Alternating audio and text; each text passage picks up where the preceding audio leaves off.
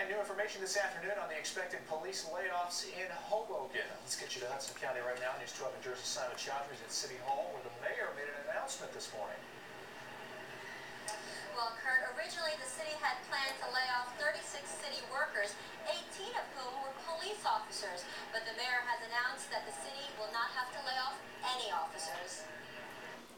I'm extremely pleased to announce that through the combination of the new Housing Authority agreement, it saves 5 jobs, the retirement of 13 officers, 5 of whom have already retired, 7 of whom will retire by December 1st, and an additional officer with disability who will not be returning to the force.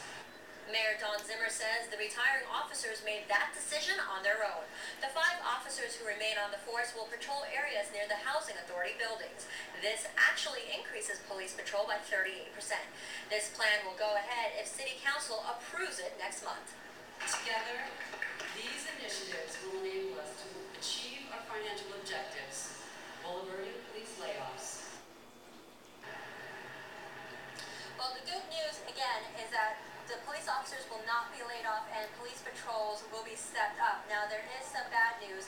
17 city workers are still being laid off today, and 19 police demotions are still scheduled for December 2nd. I'll send it back to you.